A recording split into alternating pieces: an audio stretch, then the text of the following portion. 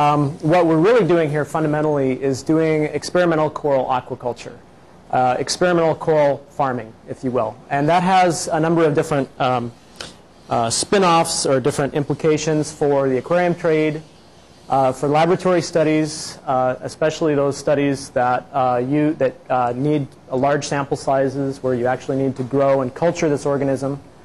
And it also has implications for restoration and mitigation. Now here in Hawaii, coral is a protected species, so really the implications for the aquarium trade don't really apply that much here. There are definitely implications for laboratory studies, but we felt that in Hawaii, meeting the goals and objectives of the Hawaiian Coral Reef Initiative, that this area would be the most important area to focus on.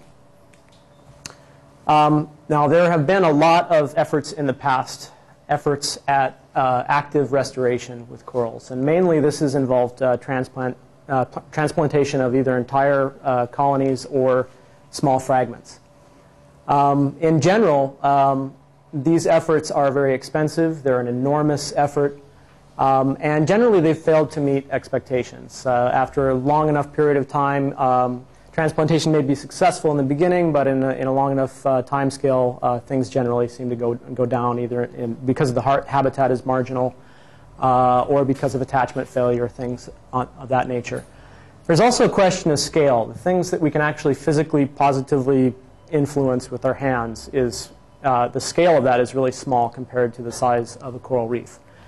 So there's been a lot of criticism of active restoration methods because it has a potential to divert resources away from reducing the threats such as overfishing, runoff, and pollution. However, we need to take some important lessons from terrestrial ecology. And that is that in many instances, in some cases, recovery might not happen at all without some direct intervention. At least over a time scale, it's perceptible to human beings. Also, another important lesson that we can take from forestry and silviculture, which is the science of growing trees, is that they use extensively this concept of a nursery concept, which really takes advantage of a life history characteristic of trees. It involves a trade-off between size and survivorship. So smaller propagules have a much lower chance of survivorship. You put them in a nursery, you can potentially create a refuge from those causes of size-specific mortality until they're large enough. So it's an idea to mass produce trees, and in this case, we want to try to apply it to coral. So really the main proponent of this is Buki Rinkovich, who's really the pioneer in this area of research. And we were fortunate enough at the Waikiki Aquarium, while Cindy was the interim director there, to conduct a study in 2005 that just got published in Aquaculture in 2006. And actually at that time, HCRI was half funding my salary for doing genetic work. So we really wanted to test the idea of a coral nursery. We used really tiny fragments of Paredes lobata and compressa. We had very high survival rates. We had fast doubling time. This just shows a typical result. We found that growth rate increased with size, and we were able to identify some of the causes of size-specific mortality, and more importantly, we were able to demonstrate that certain nursery conditions could completely remove those causes of size-specific mortality. So for HCRI 8 goals for this year's project, we wanted to develop protocols for culturing coral. We wanted to look at optimal conditions for growing coral, and those variables that we wanted to look at were light, water motion, and nutrition, or some kind of water quality parameters. We wanted to do a fusion experiment to try to get coral to encrust over as large a surface area as we possibly could, and we wanted to provide, we wanted to do an experiment, a field experiment looking at optimal outplanting size.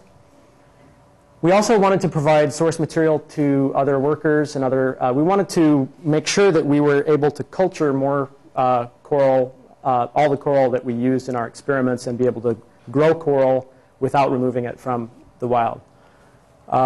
So we moved the coral that we had from the aquarium to Kiwalo, and we've been working with those same colonies ever since. We also wanted to develop alternative attachment methods, since attachment failure is such an important issue. And also look at their effects on culturing coral. So most importantly, the results from the light and water flow experiment This was an experiment that looked at both the combined effects of light and flow, since the variables most likely do interact. Theoretically, this is how they may interact. As light intensity increases, one might expect the rate of photosynthesis to increase up to a point of maximum photosynthesis. Beyond that point, photoinhibition starts to occur. So there's just too much light for the photosynthetic machinery to handle. And what we're really interested in is finding this point. But we're also interested in how flow affects things. So increased flow, what it may do is increase the point of maximum photosynthesis and increase the amount of light intensity that coral is able to withstand. This is because you're increasing the amount of gas exchange that's going on. So that is kind of the theoretical model.